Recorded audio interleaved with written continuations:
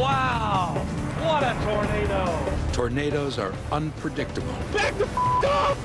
Volatile. And lethal. They destroy towns. There were no houses left. They were all gone.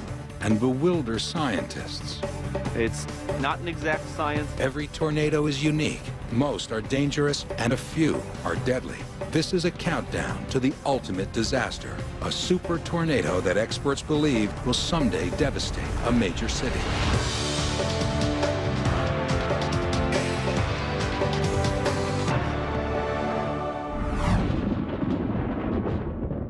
When an ominous darkness fills the sky, a tornado could be on its way. These clouds are precursors to a powerful storm, a supercell. Most tornadoes form when a turbulent column of air stretches down from that supercell to touch the Earth. In general, the faster the wind speeds, the more dangerous the tornado. Surprisingly, relatively little is known about these giant killers. Scientists are literally chasing the mysteries of tornadoes across the Great Plains of the United States, better known as Tornado Alley. More than 400 tornadoes threaten to create a path of destruction here every year, far more than any other place in the world. The main reason? Ideal atmospheric conditions. The mountains to the west, the Gulf of Mexico to the south, and the fact that there are no physical barriers between here and the North Pole means that we are frequently changing air masses from warm to cold and back again. Tornadoes are measured using the F scale. F is for Dr. Theodore Fujita, who classified tornado strength by estimating wind speed based on devastation. The tornadoes we'll explore here ascend up the Fujita scale, from an F2 that rips the roof off a house. Did you see that? To an F5 that lays waste to an entire neighborhood. All leading up to a super tornado, one that some scientists fear will ravage a major city.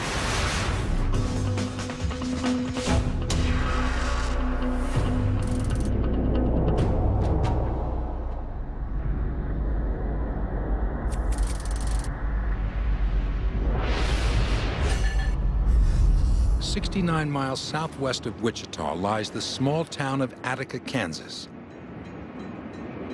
Just over 600 people live here.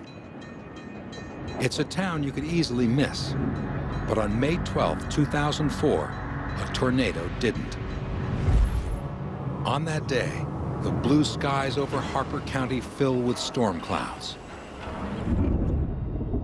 Shortly after 6 p.m., Dan Smithheisler heads into Attica. I did some work for the banker in there. And I told his wife, I said, you know, it's going to storm today. Several thunderstorms form over southern Kansas. One look at these storms tells 30-year veteran meteorologist Chuck Doswell they might be a breeding ground for tornadoes. One of the important ingredients that produces a tornado that we're pretty sure is the wind at low levels has to change direction and speed rapidly with height. We call that vertical wind shear. Vertical wind shear spins the air into an invisible cylinder. As the wind rises and the speed increases, the tornado intensifies and the core pressure drops. Condensation from the dropping pressure builds down the funnel, creating a visible tornado. That's exactly what's happening in the southern Kansas sky. Harper County Emergency Management Director Mike Lorig gets the first tornado warning at 6:45. And when they start giving us those warnings, we listen and we say, hey, we need to start warning our public from there. We do not know if this is going to be an F0 or it's going to turn into the monster. In Kansas, meteorologists carefully follow the storm as it tracks towards Attica. About 7:25 in the evening, a F2 tornado had made it to ground right up here just on this hill. The path of it was right across here. As Lorig watches in astonishment, the tornado tears the roof off a home directly in front of him. Oh my God. Oh my God. The whole house came apart.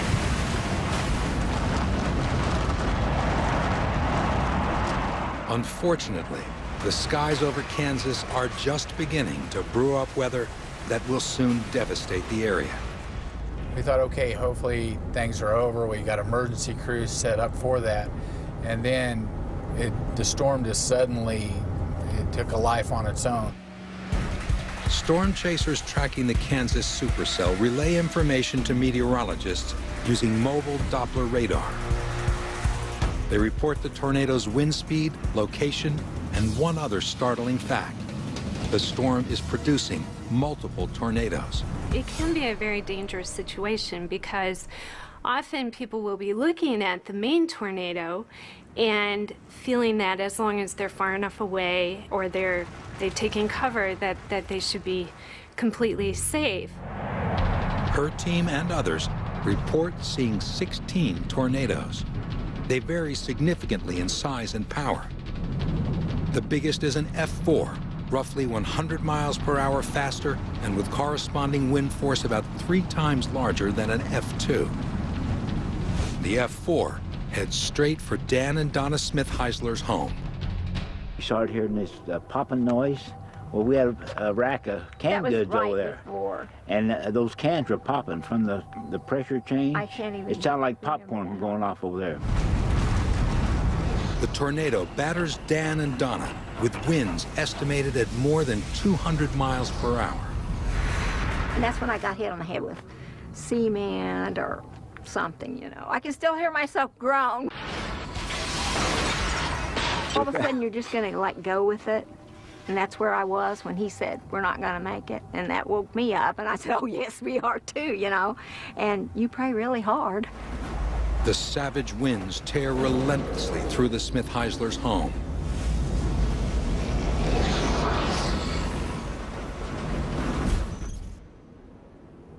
When they finally stop, the couple emerges from their basement into a war zone.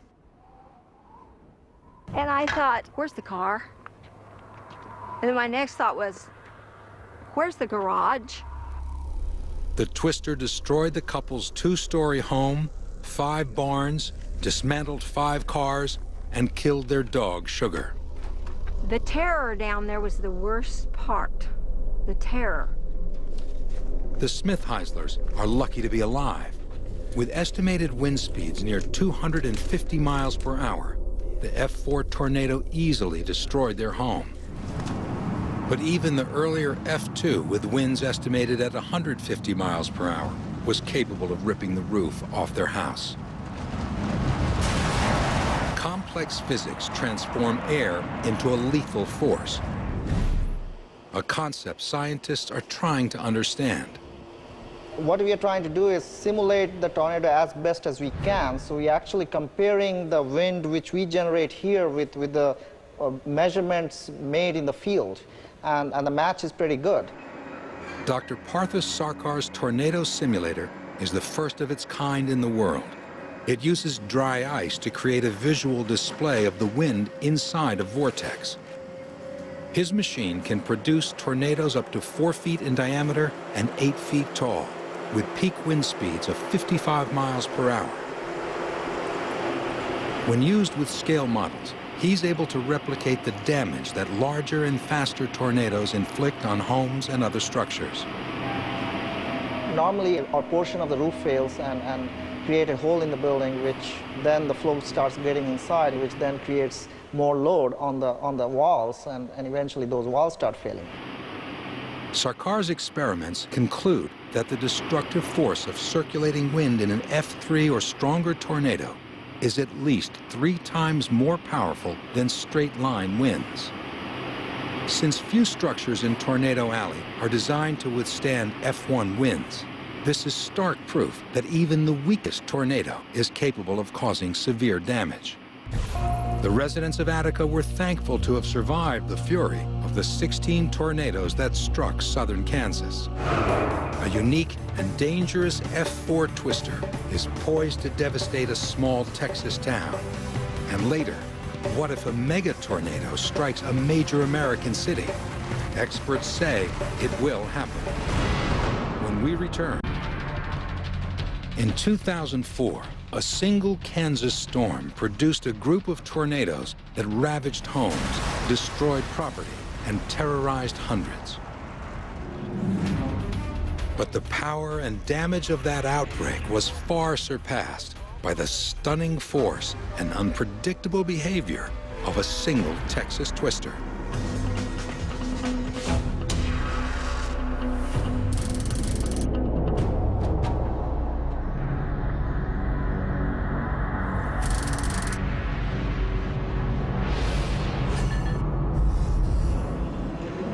Pampa, Texas has had its share of luck. The town has prospered since oil was discovered here in 1921. Today, 17,000 residents work the hard soil, farming, ranching, and refining oil. But the town's location in the Texas Panhandle is also its biggest flaw. This is tornado country. On the afternoon of June 8, 1995, Pampa's luck ran out. Randy Stubblefield is a lifelong resident of Pampa. In his 2 years as sheriff, he's seen his share of trouble. But nothing compares to what he's about to confront. About 4 o'clock in the afternoon, we received a call that there was a large tornado was building on the south side of the Amarillo Highway, just about 1.5 miles from where we're standing now. Stubblefield grabs his camcorder and rushes towards the twister. I watched it building on the farmland on the north side of the railroad tracks, and it just started building, getting bigger and bigger. Meteorologist Chuck Doswell is also chasing and filming the Pampa tornado. The evolution of the Pampa tornado with respect to the parent thunderstorm was very unusual in my experience. I've never seen anything quite like it. What Doswell sees is remarkable. The tornado is almost standing still. Impossible to tell what's going on in there. Then suddenly, the tornado makes a sharp right turn. This odd behavior stuns Doswell. Tornadoes move in a particular direction because they're tied to the storm that's producing them. And the storm that's producing them moves in a particular direction because it's embedded in a wind field which is pushing it in that direction. But the Pampa tornado isn't moving in the same direction as the storm. After a series of sharp turns, the twister loops almost 270 degrees around Doswell. These erratic and unpredictable movements make this a very dangerous tornado. Let's go. And I am completely mystified as to what was going on with that storm. Then it started traveling north. Get everybody inside, because this is one big son of a bitch. And hit a industrial complex.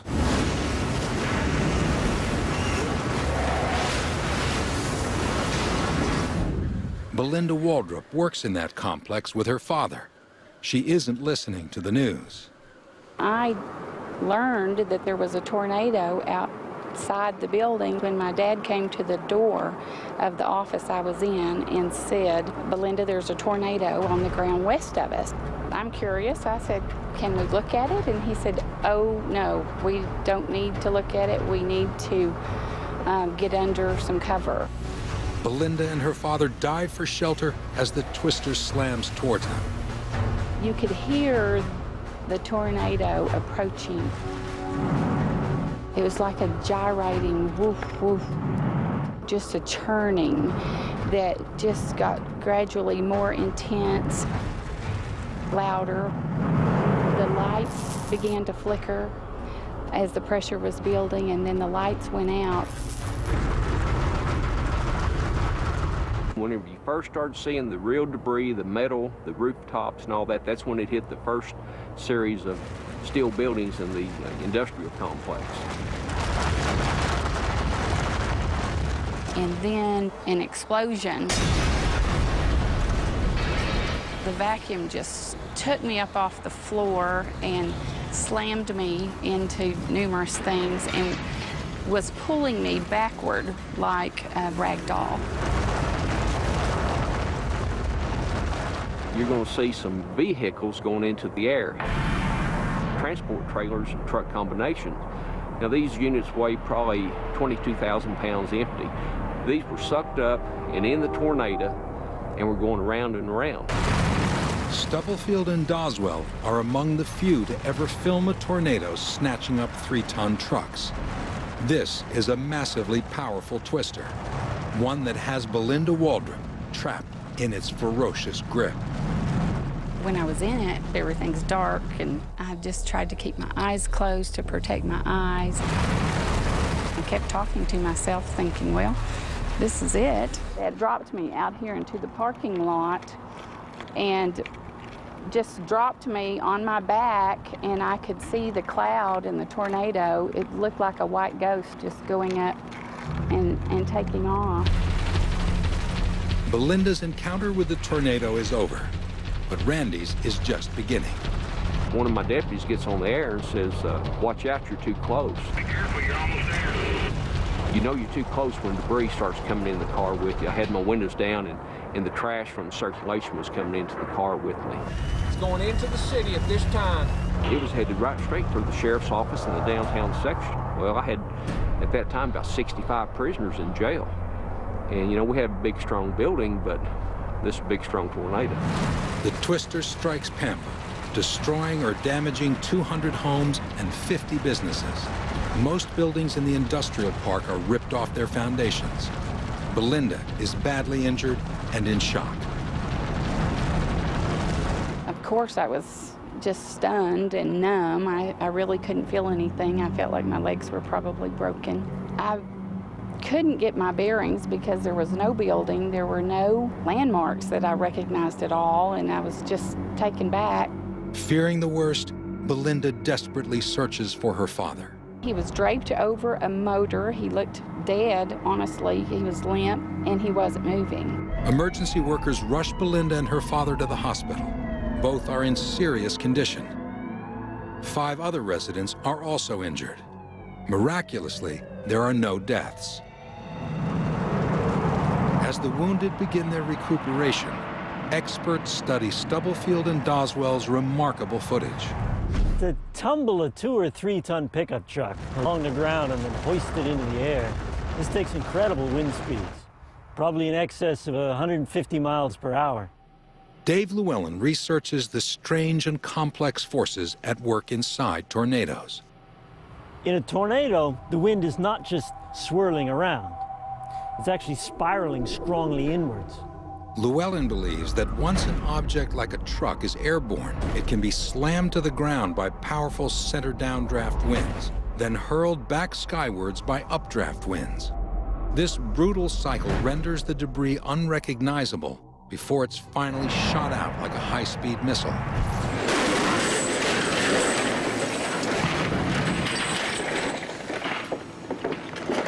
Amazing. That was 4,600 pounds according to the crane.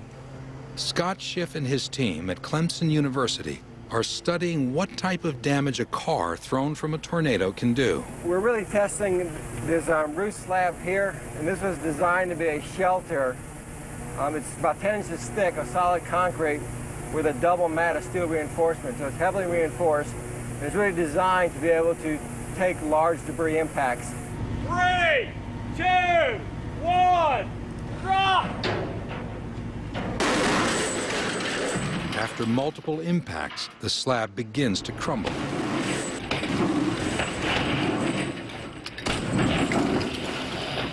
So after that last impact, we now have a permanent deformation in the slab. That rebar that's down under that bottom mat there started to yield under the load. And we started to see some more concrete falling down below there. To counter multiple impacts, Schiff is designing a steel mesh net to catch loose debris. If that works, it will be a huge step forward in tornado protection. We have this terrific F5 tornado. What we're looking for is that We are safe during the event and right after the event. Despite the Pampa tornado's unpredictable movements and incredible power, no lives were taken. 378 miles away, another Texas town isn't so fortunate when a massive F5 twister turns bits of dirt and wood into lethal weapons. When National Geographic Channel Presents continues. Next, it's one of the most destructive forces on the planet, as powerful as 67,000 atomic bombs. Scientists believe a major metropolitan area could be the next target. Ultimate earthquake, next on the National Geographic Channel. Wouldn't you know it? One moment we're on the road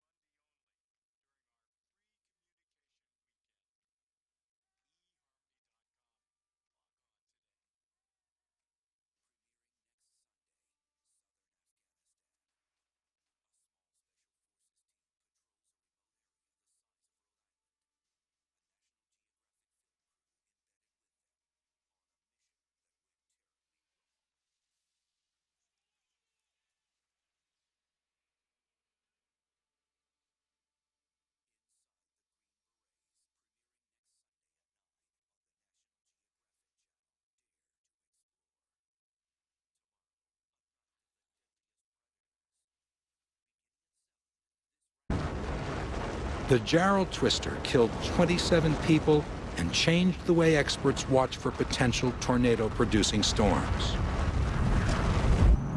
On May 3rd, 1999, the people of Oklahoma City faced the worst F5 in modern history.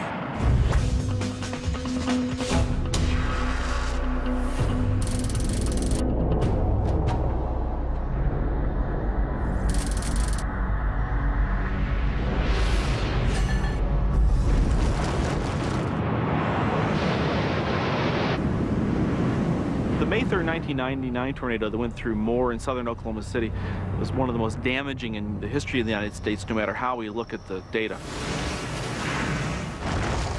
Late in the afternoon, weather forecasters carefully track multiple supercell storms and the tornado reports that begin coming in. At home with her 8-year-old son, Dana Grimm watches the local news. We had been watching the coverage for hours. He said it just kept building momentum, getting bigger and bigger, and if you were above ground, you weren't going to make it. The storm system is intense, complicated, and growing. Weather trackers watch in shock as multiple storms produce multiple tornadoes. Large tornado, very large tornado. It seemed like just about every thunderstorm cloud that formed eventually produced a tornado at some point. And there were times when you had the main tornado happening, and then we had what we call satellite tornadoes that would rotate around it. And they're completely separate tornadoes within the same storm system. At about 6:25, a large tornado touches down just outside Amber, Oklahoma. Doppler radar records its wind speed at 318 miles per hour, the fastest twister ever documented. This is a monster, and it's hurtling towards Dana Grimm's home. And they had said that it was a mile wide and just ferocious, and it was just destroying everything in its path.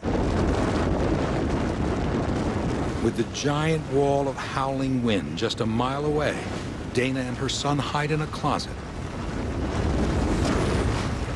I remember my son, he was screaming and crying. He said, are we going to be okay? I said, we're going to be fine. He said, what do we do? And I said, we pray.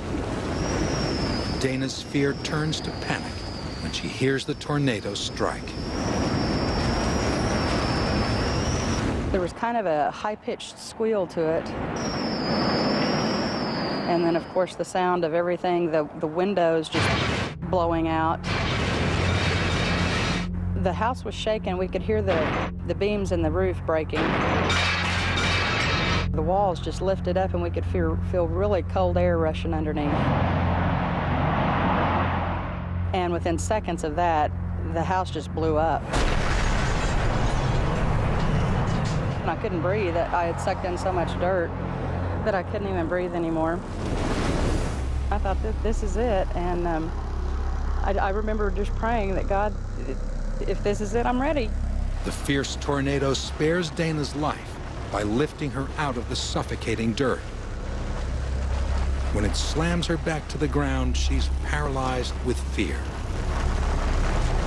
And I realized then that I didn't have my son. So I started screaming for him, and he came running over, and it was just a miracle of God because we were both barefoot. He came running over to me, did not have one puncture wound on his feet. The F5 continues toward the center of Oklahoma City, crossing major highways filled with rush hour traffic. As the tornado races toward them, some people panic. They abandon their cars in a desperate attempt to find shelter. For a few, that decision has fatal consequences. 3 people seeking refuge under freeway overpasses are killed by debris and the sheer force of the wind. Stranded cars block escape routes for many others. Shields Boulevard in Oklahoma City essentially became a huge parking lot, and it blocked people from being able to escape the tornado. By the time the F5 dissipates, 40 people are dead and nearly 700 are injured.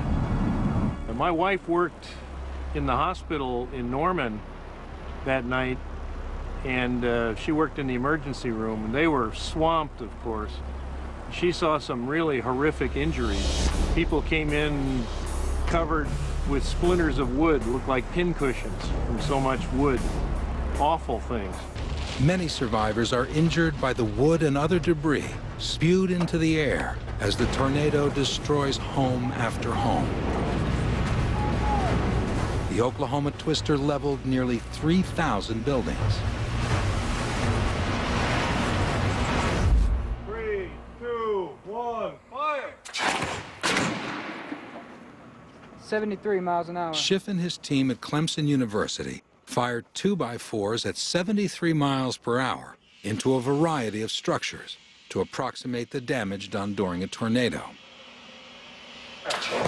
I think that the public understands that tornadoes are very dangerous. What they don't understand is that in typical construction, they have very little protection against those types of events. When debris pierces a home, it does far more damage than simply making a hole in a wall or door. Fire! That hole gives the fierce tornado winds a point of entry. Once inside, they can blast through a wall or roof, further fueling the tornado with more debris, making it even more destructive.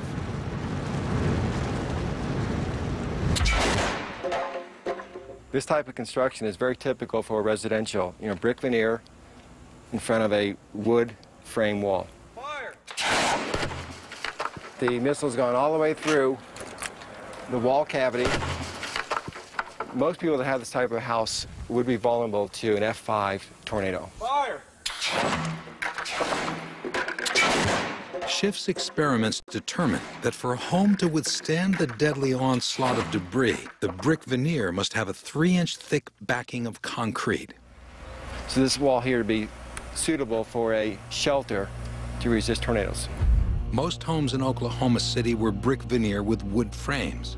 This common construction, coupled with the number of homes in the tornado's path, increased the debris field exponentially.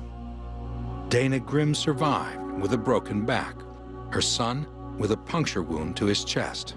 I truly believe that the reason that I was thrown twice, if I had not been picked back up and thrown again, I would have suffocated because I could not breathe in anymore. 10 supercell storms spawned more than 70 tornadoes that spring day, including the F5 that cut a 38-mile path over interstate highways and devastated several suburbs of Oklahoma City. It was sad. I think there were 14 in our own housing addition that died. And it's a miracle of God that we didn't. The Oklahoma tornado caused more than $1 billion in damage, making it the costliest tornado in U.S. history. Things would have been much worse if the tornado had veered just 10 miles to the west, striking the heart of downtown Oklahoma City. Even so, the Moore, Oklahoma tornado and its companion twisters rank as the most deadly and destructive outbreak in modern history. But they would be far surpassed by an F5 striking a major American city. That would be a mega disaster, and one that experts warn could happen. When we return to National, every year, major U.S. cities in Tornado Alley play Russian roulette with massive twisters that develop there. In 1999, Oklahoma City found itself in the path of a giant tornado that killed 40 people, injured nearly 700, and racked up costs of more than $1 billion. It was only chance that kept the tornado from striking downtown. Researcher Scott Ray knows the next major city to be struck by an F5 may not be so fortunate. Dallas is overdue for a large, violent class tornado. Dallas, Texas is a boom town sprawled along the southern boundary of Tornado Alley. It's one of the largest and fastest growing metro areas in the U.S., with more than 5 million residents and 600 corporate headquarters. Scott Ray assists local and state governments with planning for hazards, especially threats from tornadoes. To help Dallas prepare for the ultimate tornado, he has prepared over 60 different scenarios of how the Dallas region would be affected by a violent twister. For reasons of credibility, it was very important that we look at an event that actually had occurred somewhere else. So we took the event in Oklahoma City basically because the data was very good for that particular event, and we can transpose it by just moving those same geographical characteristics of the tornado on top of the geography of Dallas-Fort Worth. So we got to see it kind of from our own perspective. Ray and his team painstakingly overlay the exact path taken by the Oklahoma tornadoes over the Dallas-Fort Worth area. The ultimate disaster unfolds when Oklahoma's F5 tornado rampages through downtown Dallas. It would easily be the worst damaging tornado event that we have had to date in the U.S.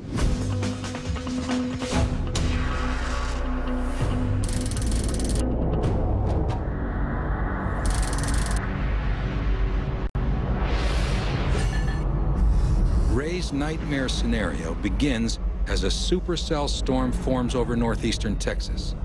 A 100-mile-per-hour tornado, an F3, touches down in a dusty field 10 miles southwest of Dallas. Its first target is the suburb of Cockrell Hill. Now packing winds in excess of 200 miles per hour, cars are tossed aside, buildings are decimated. The tornado continues northeast, unrelenting in its assault on thousands of homes. The twister's internal wind speeds rise past 250 miles per hour, turning it into an F5. Fueled by tons of debris, the giant tornado slows as it descends on the busy freeway. A clogged highway holds a heck of a lot more people than one that is moving comfortably. And the other problem that you have is, where do you go? Panic ensues as many abandon their cars, creating a traffic jam that traps thousands. The tornado strikes. The 275-mile-per-hour winds effortlessly swat cars off the highway. Anyone unlucky enough to be hiding under an overpass is vulnerable to flying debris and violent winds. Cars snatched up by the powerful updrafts are spun around inside the giant vortex, then shot out at speeds of up to 100 miles per hour. Next, the deadly twister approaches downtown Dallas. Dozens of skyscrapers and tens of thousands of people crowd the city. Giant glass windows shatter. Marble and bricks are ripped off buildings. A deadly shower of glass and stone rained down on the crowd below. A packed commuter train snakes through the city. Its railway cars are swept off the tracks, slamming into skyscrapers, killing hundreds. There's little doubt that debris would be probably the largest generator of damage in the Metroplex, and it's basically because there's so much of it that can be generated, and you name it, it could be wood, bricks, gravel, just about anything you can imagine can become a projectile, and with almost unlimited supply. The tornado continues north, leaving the wreckage of downtown Dallas behind. With winds over 315 miles per hour, it now descends on the suburban landscape of Lakewood. The 92,000 people living here have had up to 20 minutes to seek underground shelter. But like in the Jarrell twister, those hiding in closets or bathrooms can only pray. Finally, the worst tornado in history slowly drifts skyward and dissipates. The trail of destruction it leaves behind is 30 miles long.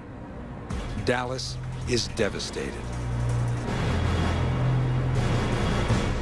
I don't think there's any way to really sugarcoat an event. It's going to be difficult to deal with regardless. There's going to be a lot of damage. There are going to be a lot of people that need help. Total damages top $3 billion. Tens of thousands are homeless and scores injured. The death toll is unknown. Fatalities are difficult to really quantize because they involve people making decisions. And there are good decisions that can be made, bad decisions. We don't know what decision they're going to make. The best decision city planners can make is to prepare with multiple underground shelters and rehearsed evacuation plans. But even that probably won't be enough. I think it would pretty much be impossible financially to build a city that could really survive violent class tornadoes or, any scenario like that. With increasing populations in major metropolitan cities throughout Tornado Alley, science is in a race against time to understand one of Mother Nature's biggest secrets.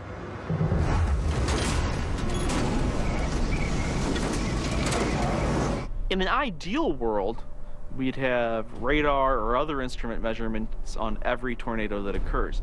In the practical world that we live in, that's just not going to happen. Okay, this storm in the next hour is going to produce this type of tornado. We're just not there yet, and it's hard to say when we'll be there. We've certainly got a ways to go. Given the limited ability of science to predict tornadoes, there is a very real cause for concern. If you wait long enough, something resembling the worst-case scenario is going to happen eventually. And when it does, hopefully science will have learned enough about these brutal forces of nature to provide us with the means to survive the ultimate tornado. This is National